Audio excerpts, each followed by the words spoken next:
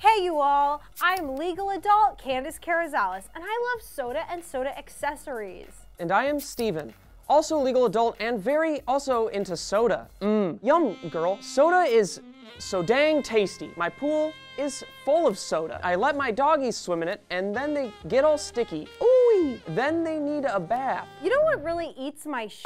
Coca-Cola is being sued because supposedly they're downplaying the risks of their drinks to increase sales. Praxis Project, a nonprofit organization, says that Coca-Cola is misleading people by pushing the idea that a lack of exercise is the real cause of obesity. Maya Katz, the litigation director of the Center for Science in the Public Interest, said the notion that Coke's products can be part of a healthy diet is imprinted on the minds of millions, if not billions of people, and requires corrective action. Yeah, I don't think that's true. If you think that Coca-Cola is part of a healthy diet, you also probably think that vaccines cause autism. Oh shit, you're gonna catch some flack for that one, bud. Coca-Cola spokesperson Ken Landers seems to think the lawsuit won't hold up, saying, legally and factually meritless, we take our consumers and their health very seriously and have been on a journey to become a more credible and helpful partner in helping consumers manage their sugar consumption. So even though Coke and the American Beverage Association seem to think that the lawsuit is unfounded, is that really true? We can't always take the word of soda companies as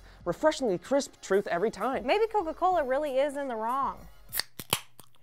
The lawsuit intends to force the company to have more warning labels on their products.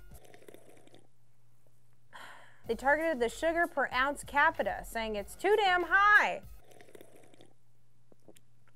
For instance, a 15.2 ounce bottle of Minute Maid cranberry juice has 13 teaspoons of sugar, while the daily recommended amount of teaspoons is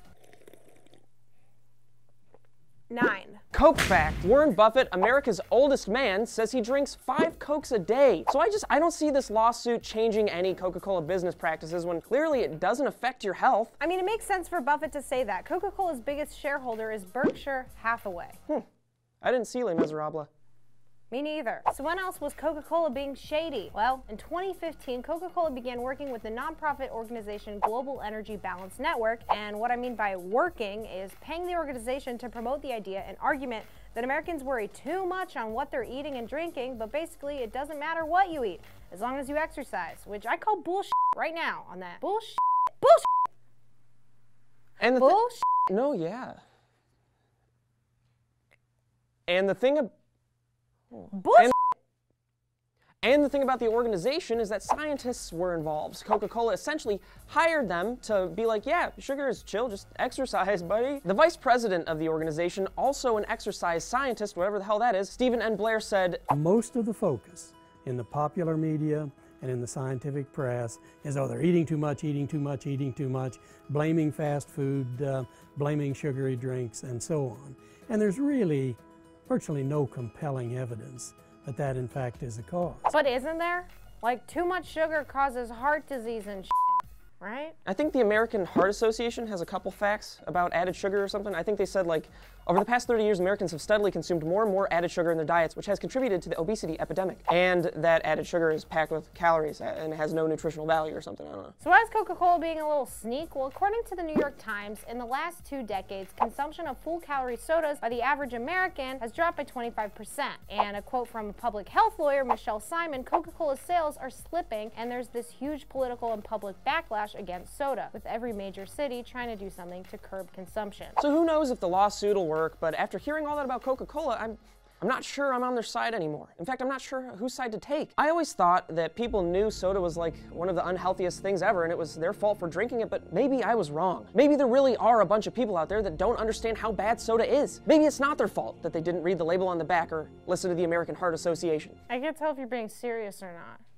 Well, how hard is it not to drink soda? Oh, I'm addicted. It's the corporation's fault. No, you're just a pussy. I actually love Diet Coke, and I don't really care Coca-Cola's being sneaky because I already know it's for me. I am addicted to Diet Coke. It is true. Sometimes I drink a Coke Zero to mix it up, like today. The flavors are different, believe it or not. Cheers.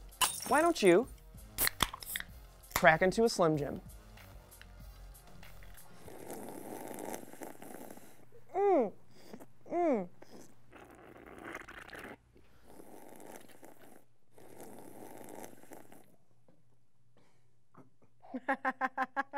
There's not soda in mine.